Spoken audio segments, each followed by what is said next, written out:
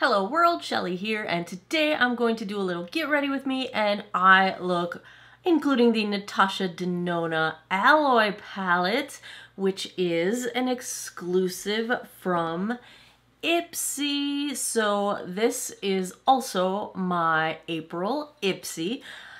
If you have not heard, Ipsy and BoxyCharm have joined forces under the Ipsy brand. And this month is the first month of the combined service. So what has changed is the Glam Bag Plus and the higher end. Now, the Glam Bag, that's the boring side. It says look good, do good. I like that. On the decorative side, the Glam Bags are still the same. So your Glam Bag gives you 5 travel and sample sized products, and it's $13 a month. You get to pick one of those products. Now, the Glam Bag Plus has gone away, and it is being replaced with what's being called BoxyCharm. It is very similar to the Glam Bag Plus in the sense that you will get a box that has 5 full-size products, of which you get to pick 3 of them. Did I say the Glam Bag is $13 a month? The BoxyCharm is $28 a month, and then you will still have the option to be in their quarterly upgrade, which it's called the Icon Box. It's $58 a quarter. It replaces your membership, whether you are Glam Bag or BoxyCharm. That quarterly box will replace your subscription, and you will get up to 8 full-size products, of which you can also choose 3. So it's very similar in the way it's set up. There is no more Glam Bag Plus. There will only be the Glam Bags, like I'm talking the physical bag that we used to get in the Glam Bag Plus. So the BoxyCharm won't have a bag like these. They used to have the drawstring bags for the Glam Bag Plus. So that is the new and improved or combined Ipsy and BoxyCharm. So I have been accepted as a creator to continue as I was receiving selections from the Ipsy and the BoxyCharm every month, and I receive them in PR. I'm not sponsored, I don't get paid for this, I don't have to make this video. I just like to try new stuff, as you know. And this cat is so hot. You are making me hot. You have to go. She's like leaning against my back, and she's very warm. Cats are like furnaces. So let me tell you a little bit about what's in this month's Ipsy / BoxyCharm, the Glam Bag and the BoxyCharm. So in my Glam Bag, I had the Professional Good Cleanup. This is from Benefit. This is a pore cleanser. And I had a Barrier Culture Moisturizer from the Nuco. Why I like Ipsy, and I was a paid subscriber for years before they ever knew who I was. I get to try brands that I might not have discovered any other way. And you know I like trying, finding, and loving new makeup and skincare. I discovered Lawless through Ipsy. The very first Lawless thing I ever had was through an Ipsy. It was one of their eyeshadow palettes, if I remember correctly. Anyway, I love them. So those were in my Glam Bag, as were 2 things I'm going to use today. I have the gel eyeliner from Shades by Shan. This is a matcha green liner. I have from Real Her the IEYE and Beautiful mascara. I'm going to use that as well. Then in my I'm gonna have to learn these new names. In the BoxyCharm, in the full-size version, I've got an Origins Ginseng Into the Glow Brightening Serum. I have had good luck with Origins products in the past. I've got a Tovegan, I'm not sure if I'm pronouncing this right, Red Remedy Toner. And this is a hydrating toner that I am going to try out with the 7 Skins method, because from its description, it's a vegan moisturizing toner with hibiscus extract as the main ingredient to deliver deep hydration into the skin and balance the oil moisture levels of the skin after cleansing. So this sounds to me like something that will be very nice for 7 Skins. So I will keep you posted on that.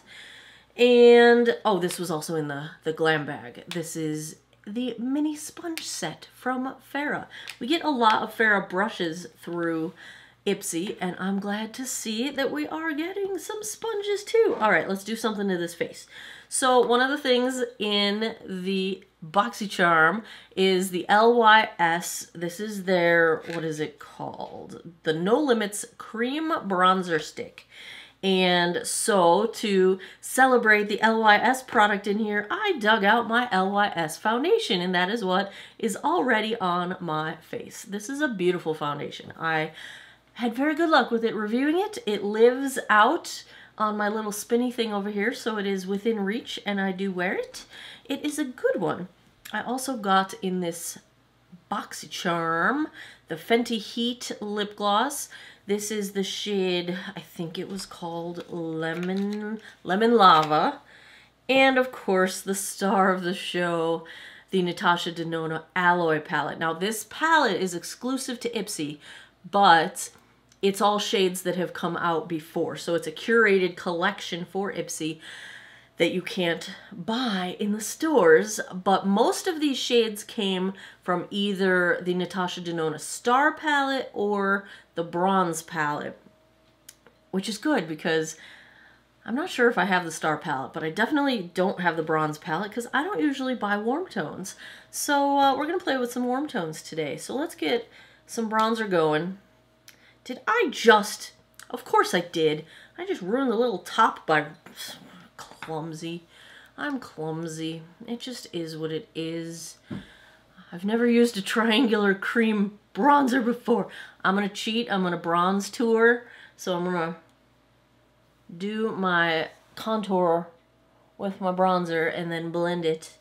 And I've never used this one before, so I don't know if I'm gonna be going in too hot and heavy with my product or not. I'm actually going to use a denser brush. This is the flat angle brush LR. I forget. Is it LaRousse? I don't remember.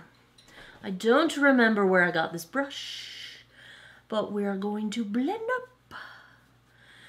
Up, up, and away we go. Might as well just go counterclockwise around my face. I don't know what made me decide to do it this way. But here we are. I just want to get a little bit spread out. Then I will go back and do the blend because as I'm sitting here thinking, I really don't want this product to dry down in its current place on my face. So let's make sure we got some motion in the ocean here.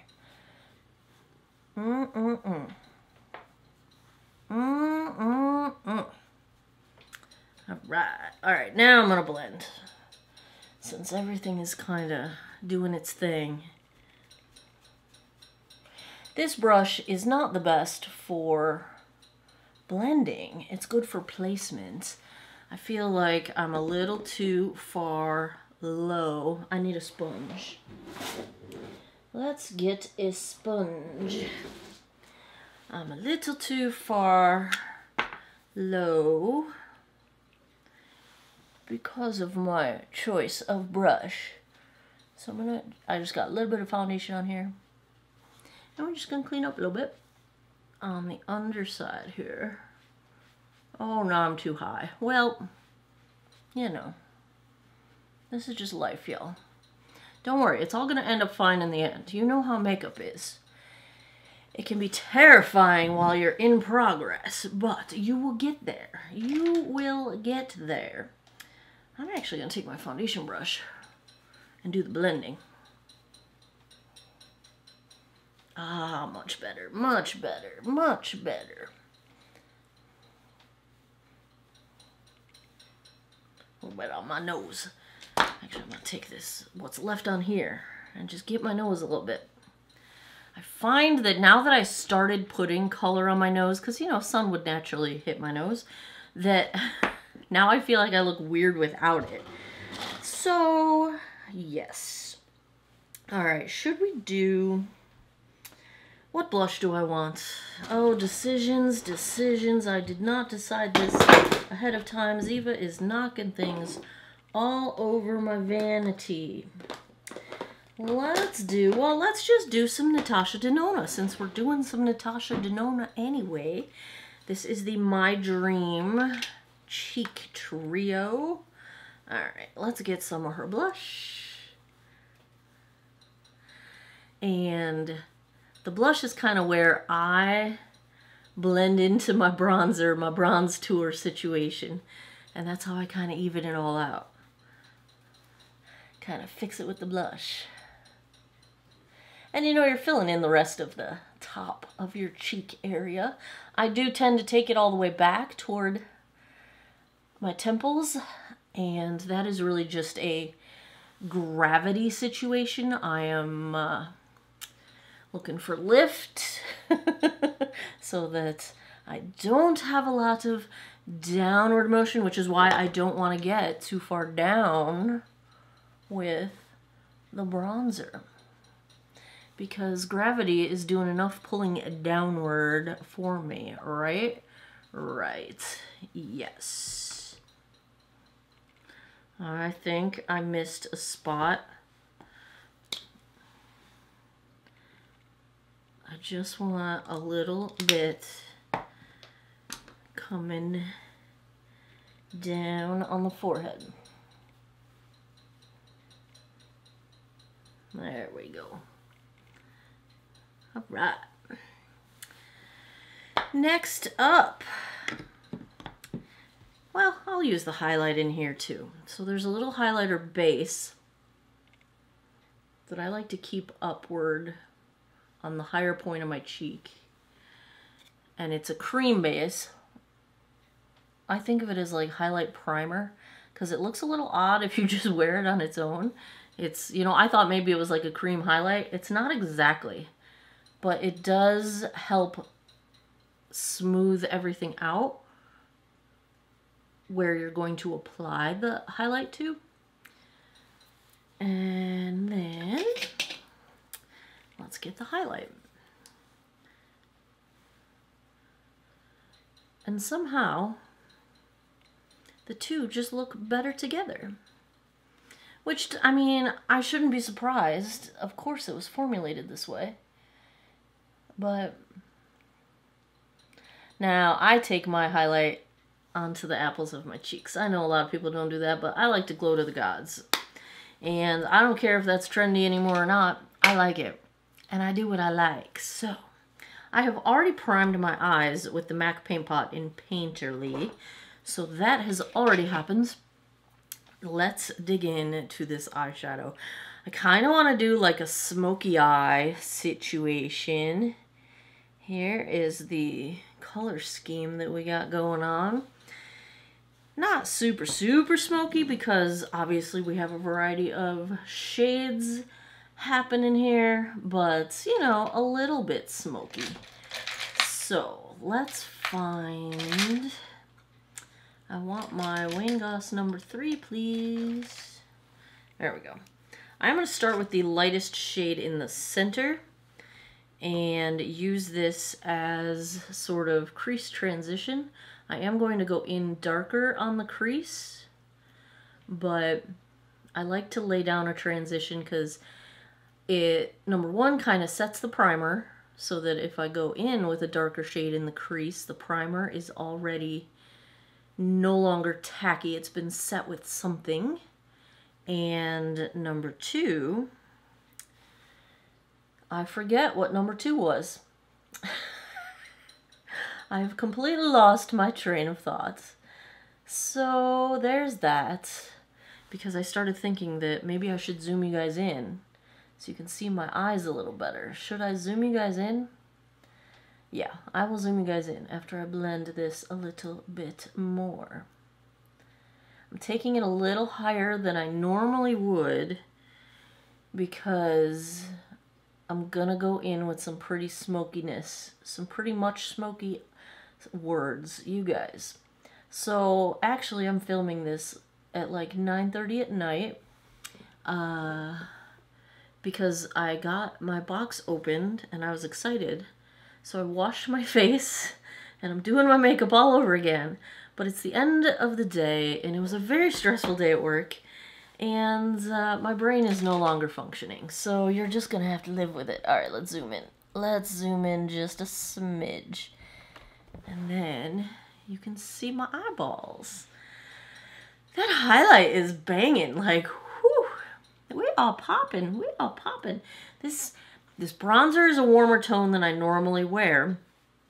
Does it have its shade on here? I am not gonna guess. Sherlock needs to help me. No Limits. Harmony is the shade. So it is warmer tone than normal that I would wear, but this is very warm-ish eyeshadow palette as well, so I figure it works. Hold on, let me check the lighting real quick. All right, we're fine. We're fine.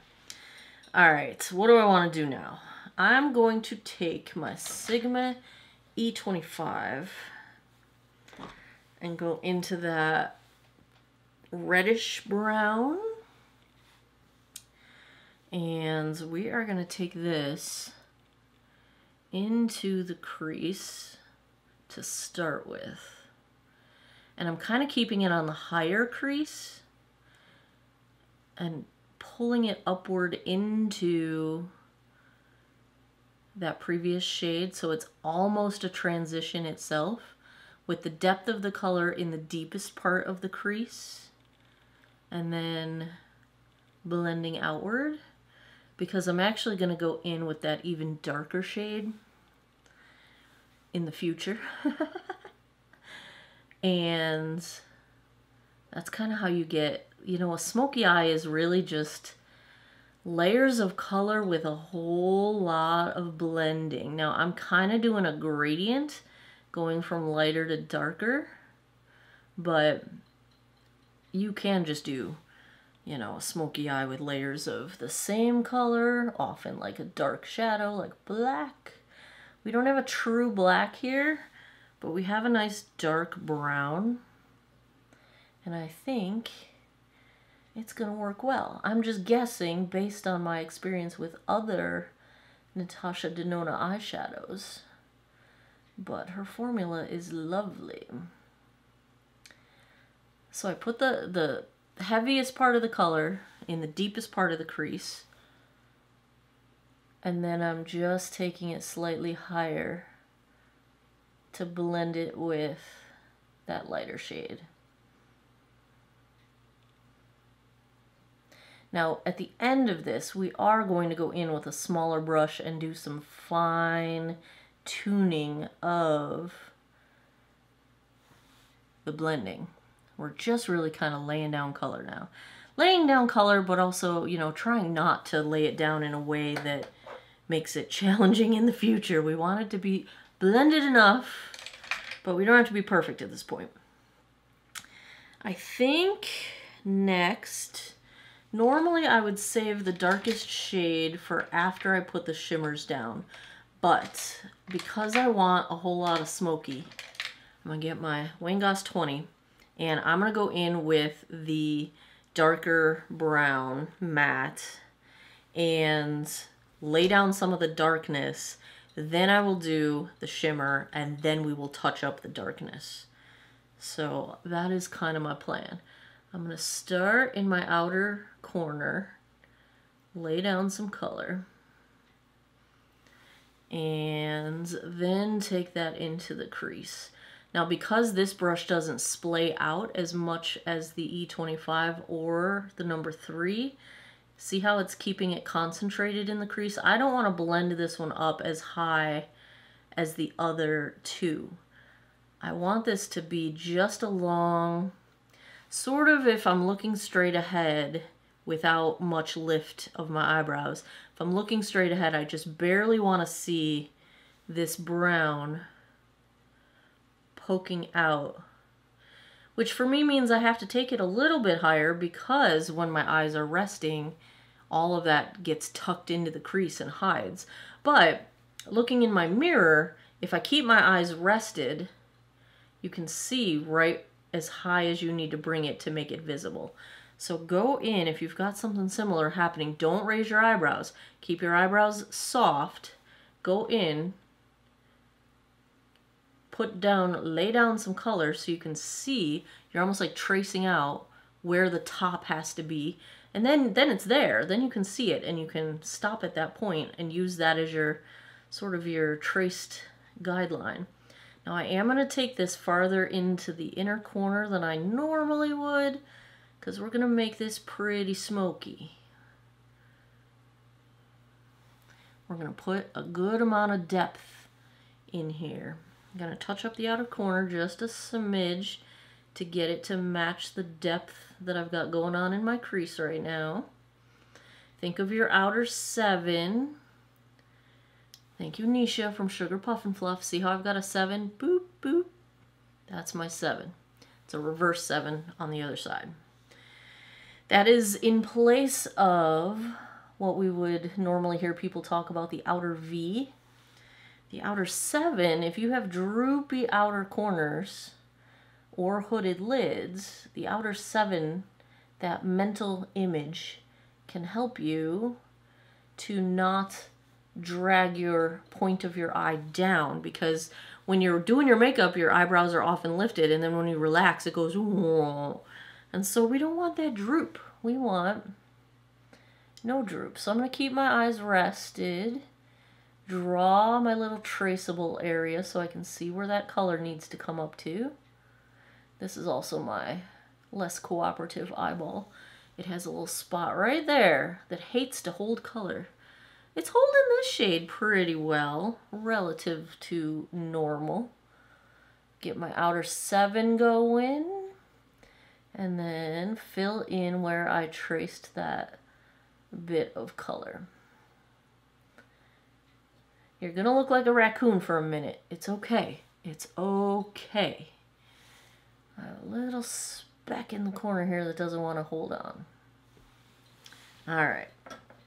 Now I'm going to get my Smith 253 flat brush, and I think I'm gonna use, do I want the gold or do I want the more neutral? I think I'm gonna go with the more neutral one.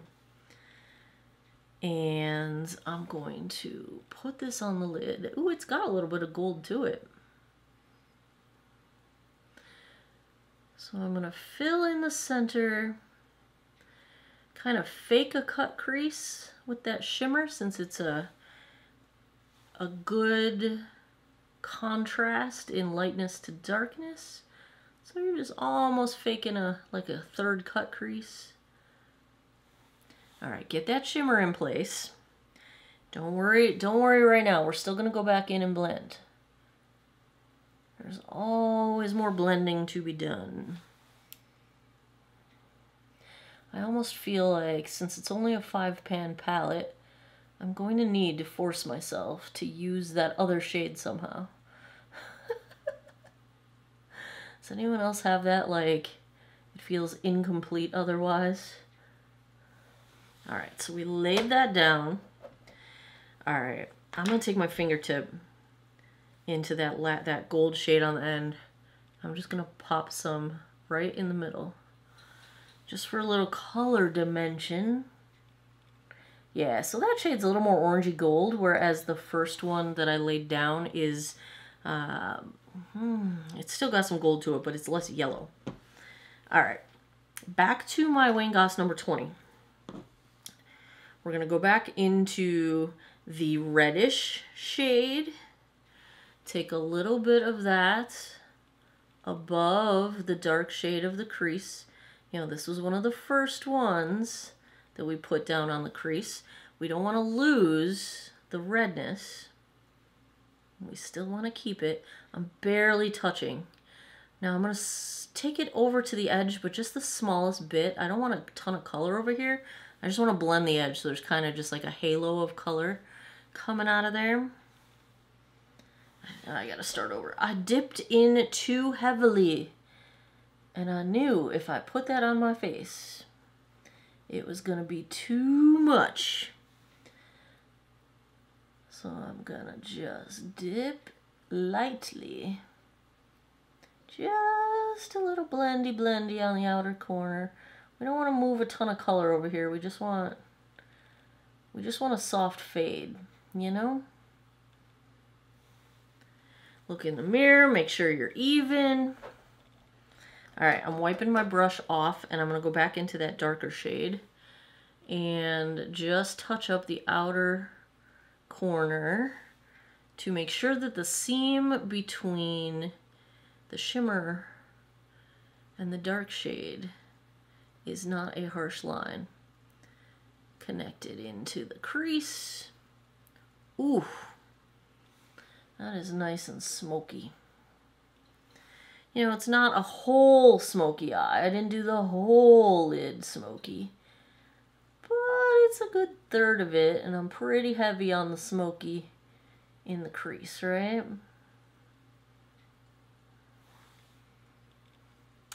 Yes. I'm going to wipe off the brush again, and I'm going to go into the very lightest shade, same brush, and we're just going to make sure that the very top has that soft blend. A look like this is using more of the eye space than I normally do, but it's meant to look dramatic. That was the plan. I wanted some drama. Drama at work, drama on my face. You know. Alright, so then we're looking in the mirror and we're looking to make sure that the darkness comes equally on either side, that the outer corners are about even on either side. I'm brushing off my brush, so even though my brush is dirty, I shouldn't have live pigment on it. And now I'm just blending. I just want to make sure all the colors have no harsh lines between their transitions. And they don't, but I'm just checking. You know. Yes, there's like almost no fallout. Natasha Denona is one of my favorites. I love her. She's lovely.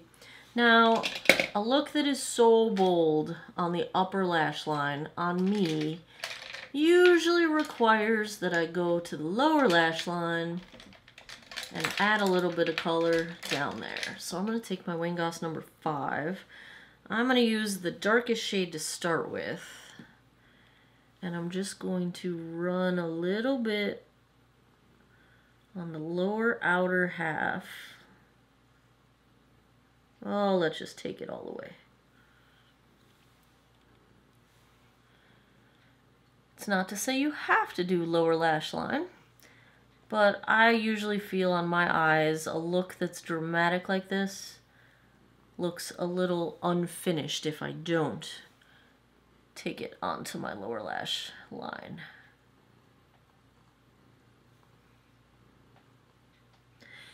My right side always turns out better than my left side does. I don't know why. It's just a better angle, I guess. It is what it is. Right, Ziva?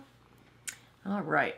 Now, this shade doesn't have, or this palette doesn't have a shade that I would use for an inner corner highlight. It's not light enough for my preference.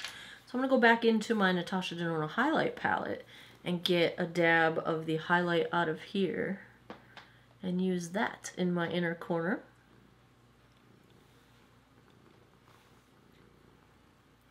I will also use this as my brow bone highlight. Not everyone does this either. It's another one of those things that's trendy or not. I don't care because I've actually just gotten into doing it again. Ziva, you have to go. You cannot be in front of the camera. You gotta go. And I'm just enjoying it again, so it's something I'm doing. Don't hit the camera, Ziva. They do not want to bounce around. You don't want to make people sick. Right? Alright. What little speck did I just put on my face? All right. All right, I have the Matcha pencil, this green liner, and I'm going to take this into my lower waterline. I don't often do lower waterline liner because I have allergies that are so hardcore this time of year that my eyes just water like crazy. But something made me want to do this. I could do it on the upper waterline, but generally colors get lost up there. Like black works so much better for me in the upper waterline. I don't tend to be able to see color if I put an actual color. So I'm going to use my Flower Beauty for my tight line, my upper waterline. Do you need lower waterline for a look this dramatic? No, you could skip it because it's dramatic, but also it makes it even more dramatic. So if you're going all out, and then go for it. I'm the kind of person that upper waterline is 100% mandatory. I can't not do my tight line. I think I look weird if I don't. But the lower, that's going to be personal preference. You could also do under the lash line and not in the waterline, but I don't usually do liner there. That's just my habit for wearing makeup. Curl the lashes.